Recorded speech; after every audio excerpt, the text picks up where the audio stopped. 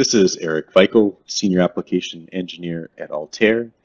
During the video today, I'm going to explain the importance of setting up your factory so that your simulations run as quickly as possible. So in this simple example, I've got a solid cylinder and a two-stage funnel.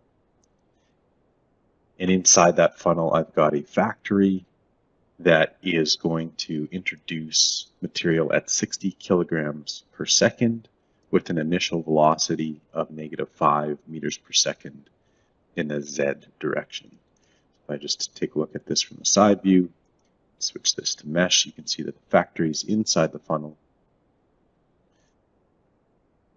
And I switch over to the simulator and run it. In this case, I'm running on CUDA GPU. You can see that particles are being introduced, but very quickly the material builds up to the point where it is in the same area as the factory, where the particles that have already been created are occupying the same space that the factory is consuming or trying to place the particles. So one important thing to realize while you're solving a simulation through the GUI is that there's the solve report.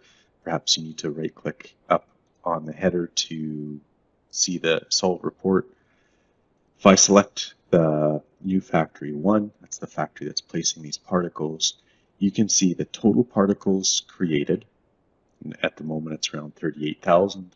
Total particles regenerated, way more.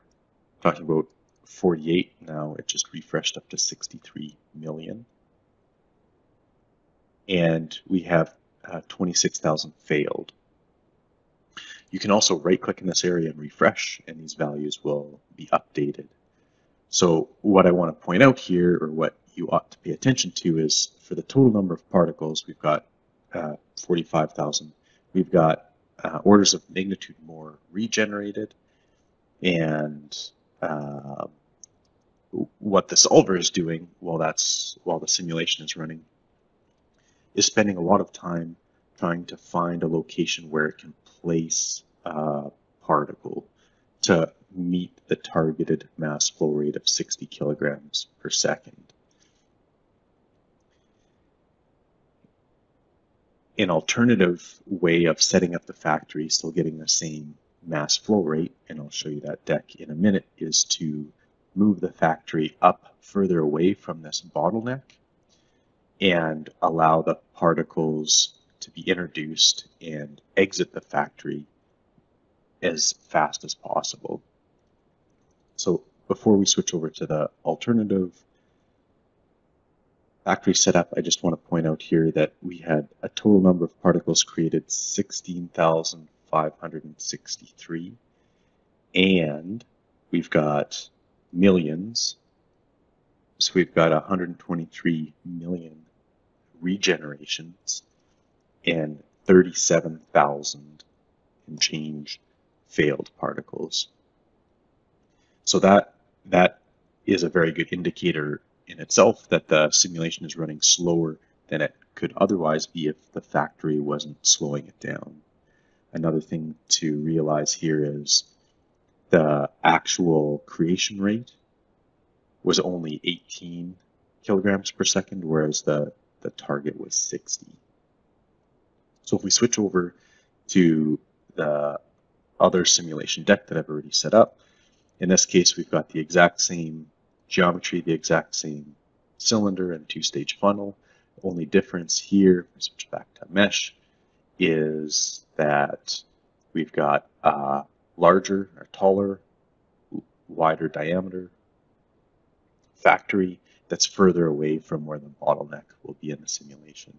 Within this factory, I've got the same 60 kilogram per second and the same initial velocity of -5 in the Z direction, meters per second. So if I switch over and solve this simulation, you'll see that once it starts running, it runs considerably faster. There's still the buildup of material in the two-stage conic section, And if I right click and refresh and go to the factory, in this case, see the total particles created, 31,000, regenerated, only 3,000, and 0 failed. So that is a more ideal situation where your particles created is much larger than the regeneration or the failed particles. So by my watch, the impact of having the factory poorly defined resulted in a solve time of approximately 140 seconds, whereas moving the factory up away from that bottleneck resulted in the simulation solving in 40 seconds. So it's a 3.5 times speed increase.